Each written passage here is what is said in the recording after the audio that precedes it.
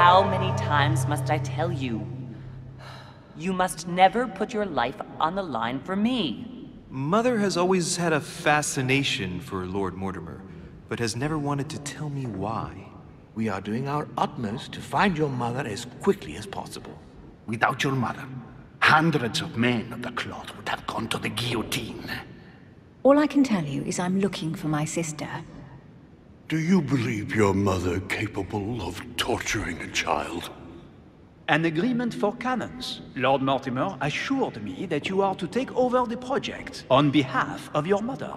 Johann Christoph von Wollner, Minister of Religious Affairs, and Jacques Peroux, French Revolutionary Tribunal Judge.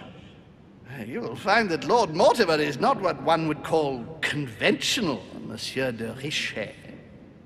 I do apologize for being late. I was obliged to clear up some urgent business. How many times must I tell you?